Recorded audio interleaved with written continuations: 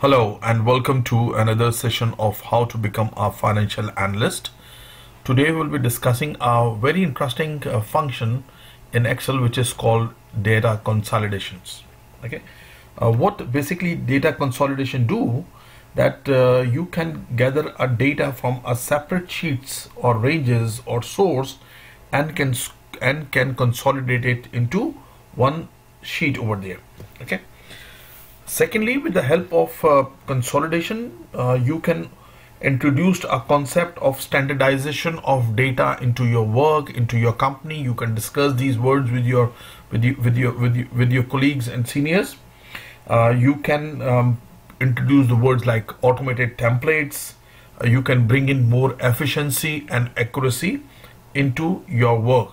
Okay, so before I start, if you want to go into a data ribbon, and in data ribbon you can always find over here consolidation. So that's the function we will be using today, and let me give you a couple of examples before we start.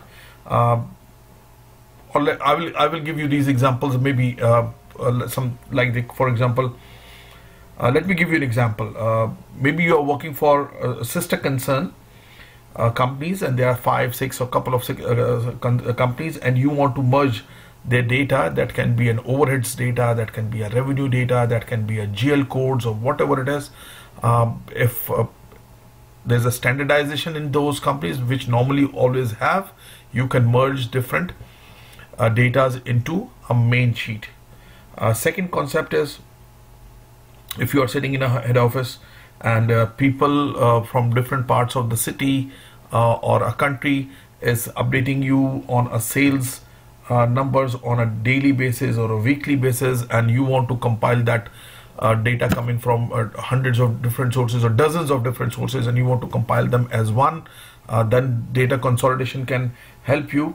If you are into an educational institute and you want to consolidate the different semesters results during the studies of the students into a final sheet, this concept can help you. And the concept which we are discussing here now is, in many parts of the world, there's a concept of a primary sales and the secondary sales. Primary sales is when most of the companies sell their products to the wholesalers in the market, and once the wholesaler sells it to the retailers, that is a secondary. So primary and secondary concepts. Primary is always in their control, they always have the numbers, but for secondary they rely on those wholesalers or big retailers to provide them the data that how much sales has been done on a weekly or daily or monthly basis, because they have to provide the goods back to and bring the stock back to that level where they can have a good inventory with those wholesalers or retailers, because they have to maintain their monthly sales numbers also. So here I'm showing you that this is one of the consumer goods company which has more than 100 products. So these are some imaginary products. This is their SKU numbers, this is their serial, and this is their there are two divisions which is called household products and pharmaceutical products, and they rely on their wholesalers or distributors to provide them the secondary sales data so that they can update them on a weekly basis to analyze their sales positions. Okay, and who are their wholesalers and distribution? For example, Walmart is there, Costco is there, Kroger is there, Tesco is there, Carrefour is there, and Metro. Let's take an example of these 6 sheets here. Okay, now if you don't know many of the options, then you may do with using some other techniques. You may compile them as a pivot table, you may compile it as a VLOOKUP. Yeah, you can solve it, but I think that will take you more time as compared to a consolidations. So if you have done the consolidation, then everything is, you can do it in a few minutes.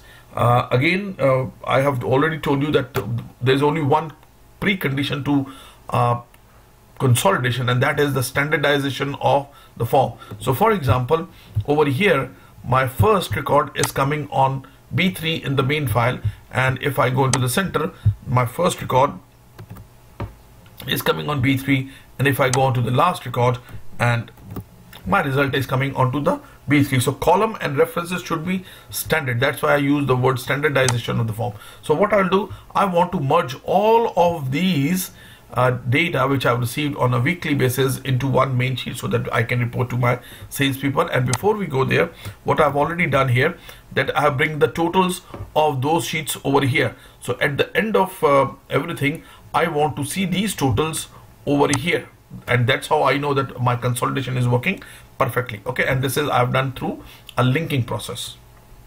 So let's start a job.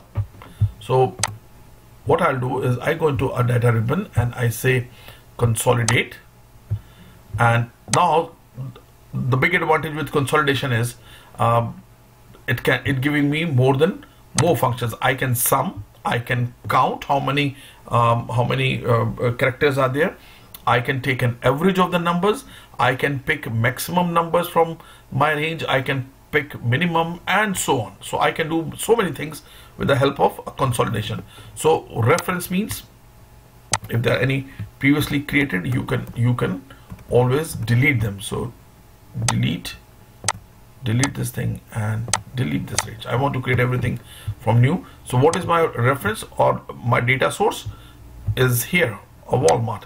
So what I will do, I will go control home on the top and I will select from the first record, because rest B, C, D and E columns are standard everywhere. So I just interested in the figures, and from here I will say shift control and down arrow key. I will not take a total, I will take till the last, and I says add. Now as you can see that Walmart has been added from F3 to I102. Okay, and now the moment I go into Costco, see, because of the standardization system already, Excel already know your range. You don't have to define a range for the second source of data. You simply, it's already there. You say add. Then as soon as you move into the third source, it's already predefined. So simply say add. For the fourth, again, it is predefined. You say add. Carrefour, add, and Metro, add. And once you have add all 6, simply says OK.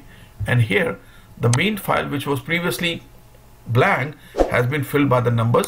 And the good thing is how you have filled the number, nobody knows, because there is no formula coming. There is no such thing coming that you have added the numbers from different source. And now if I go at the bottom, I can see these results are 100% match with the source data. So I'm very comfortable now that the data which I'm reporting as a consolidated numbers are reconciled with my source number. Okay, the only disadvantage over here is this, that right now week 1 is showing me 10,000 over here, but if I go on to a Walmart and example I make it 0, now this will not affect to this number. Why? Because there is no link between the source data and the main data. Either I have to run the consolidation one more time. That's only one thing that once I do, and the refresh data will come.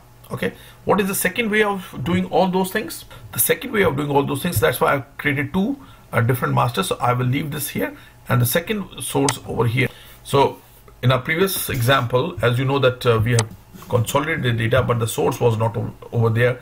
So to solve this problem, what I'll do, I've made another copy of a main file which is totally blank over here, and we will do the way so that we can create a link between the source file and the consolidated data. So for that, what I will do, I will again go into the data ribbon, and over here is consolidation. If there is any previous ranges, I will definitely delete them, and I cannot delete all in one. I have to delete one by one. So it's all there. Now here, what is the source? For example, I want to add these numbers, say okay, then I will go to is. So in our previous exercises, we thought that we have seen that we have consolidated data, but there is no link between the data, and if somebody changes the source data, my consolidated data will not be updated because there is no link. There can be a situation where after the month end I don't want people to update the data, and I log the data, and whatever I've consolidated I don't want people to change it, and I don't give the rights to people to change any of the data once the monthly numbers are being finalized. But there can be a situation where if somebody want to make any correction at the last moment, they may allow it. So in that case, what I'll do, I've made another file which is apparently everything is 0 over here in the main file, and we will create a consolidation link in such a way that there is a link between to maintain a link between the consolidated data and the source data. For that, what I will do is I will go into the home ribbon and go in consolidation, and if there any such thing which is already there, I will delete that thing. And yes, sum, what is my range over here? I will go into the reference. What is my range? I will come into the Walmart. I will go on to the top, shift control down arrow key. I don't want total, I want the data. I will say add this thing, then I go into Costco, and range is already selected here. So I don't want to show you all 6 there. Just for example, let me just add these 2, and before I click OK, there's a option which say create a links over there. So I can click this thing and say OK. And now if I click any of the record here, you can see that there are 2 numbers which are added, and the total is 3512, which is written here. Now if I go on to product number 4 over here, which is 2398 as product number, which is 3512, product number 5, sorry. So 5 says 1576. So if I do it 0 here and say enter into the Walmart, and I come here over here, you can see that number has been deleted or appearing 0. So now there is a link between my source data and my main data over here. Okay, so I hope that you have learned something new from the consolidation option over here. If you want me to cover any specific example from a consolidation point of view, then you can share your data in your remarks below, and I will get back to you as soon as possible.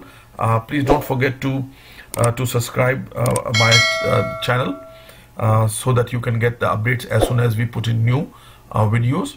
And thanks for tuning in. Bye.